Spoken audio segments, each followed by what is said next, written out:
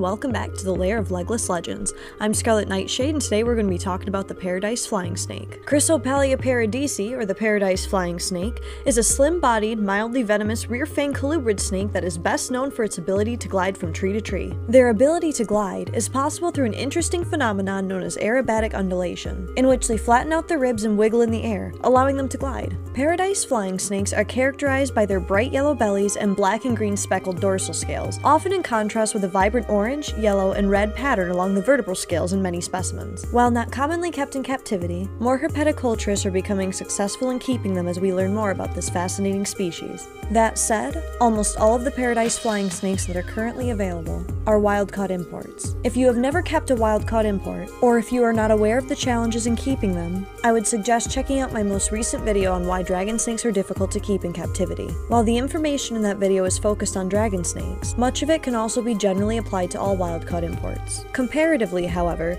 paradise flying snakes are a bit easier to keep than many other wild-caught species. Firstly, it should be known that paradise flying snakes have a diet consisting primarily of lizards, although the occasional frog, rodent, or bird is also a part of their natural diet. My paradise flying snakes are fed a diet of anoles, house geckos, button quail, various species of tree frogs, and occasionally small mice. They are typically very enthusiastic eaters, and interestingly, unlike most snakes equipped with venom, they also constrict while envenomating their prey. Though there is little need to worry about the venom's effect on humans, I always encourage fellow keepers to exercise caution when handling rear-fang venomous snakes, even if their venom is declared medically insignificant. Regarding the enclosure for the paradise flying snake, while they require plenty of vertical space, it is also important to provide horizontal space so that they may properly thermoregulate. Flying snakes are a very active diurnal species and will utilize every bit of space offered to them. Since they are arboreal in nature and average about 4 foot in length, an adult enclosure should be at least 36 inches tall, but bigger is always better, with the more ideal housing option being a 60 by 48 by 24 inch custom PVC enclosure. Being that they are from Southeast Asia, the species does have high humidity requirements, which means the material your enclosure is constructed from will play a major role in how easy it is for you to maintain proper husbandry. I strongly suggest avoiding glass enclosures, as they will quickly evaporate any moisture within the environment. Therefore, opting for materials such as PVC to house the species in is your best choice. They will appreciate floor space, given there are enough hides for them to take shelter in at night.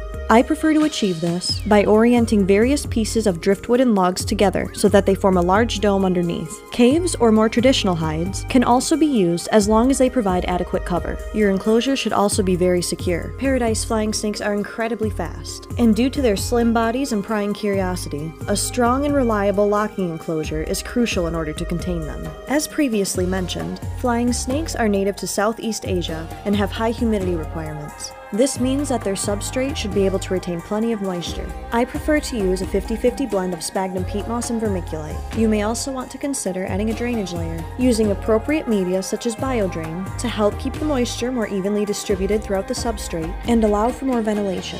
Since paradise flying snakes have fast metabolisms, you can expect to spot clean about 1 to 3 times weekly. Keepers that use wooden elements such as bark or driftwood may want to invest in coarse grit sandpaper, as the species tends to leave their excrement on their favorite climbing spots, in which you can clean by sanding it off. As an arboreal species, paradise flying snakes will not benefit from under-tank heating elements such as heat mats. Therefore, an overhead heat source is necessary to provide them with the heat they require. They also enjoy basking, often taking up the opportunity to do so at least 5 to 6 days a week. Thus, a UVB plus UVA basking bulb is recommended for use during the daylight hours. As with all heat sources, a thermostat is necessary to keep the heat output stable. For basking bulbs, a dimming proportional thermostat is the best option. Set your thermostat to 90 degrees Fahrenheit and fix your probe to a safe and secure position near the tallest basking point. Using an infrared thermometer gun, you can dial in the correct temperature as needed. Another important aspect of keeping paradise flying snakes is enrichment. While I encourage enrichment for all species of snake,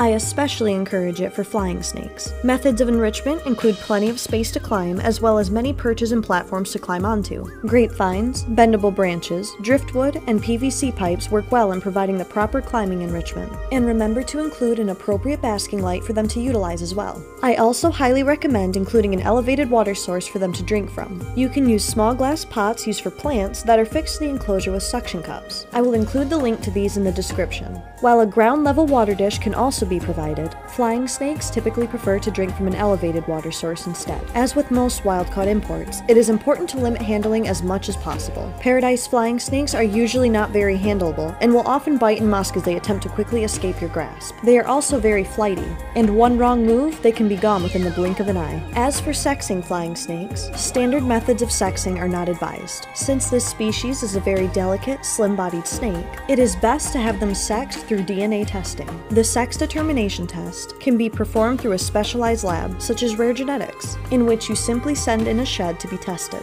Results are typically received within a few business days, and will accurately confirm the sex of the snake without having to use more invasive methods of sex determination. In summary, paradise flying snakes are a fascinating species, renowned for their ability to glide from the treetops they inhabit. While not the easiest species to keep, they will thrive under the correct care and are slowly becoming more established in captivity. Their vibrant coloration, inquisitive nature, and interesting behaviors make them a very rewarding species to keep. And we hope to enjoy these remarkable tree gliders for many more years to come. If you would like to see more rare, beautiful species of snakes, hit the subscribe button and be sure to hit that bell icon. Thank you for slithering by, and I hope to see you again in the lair of legless legends.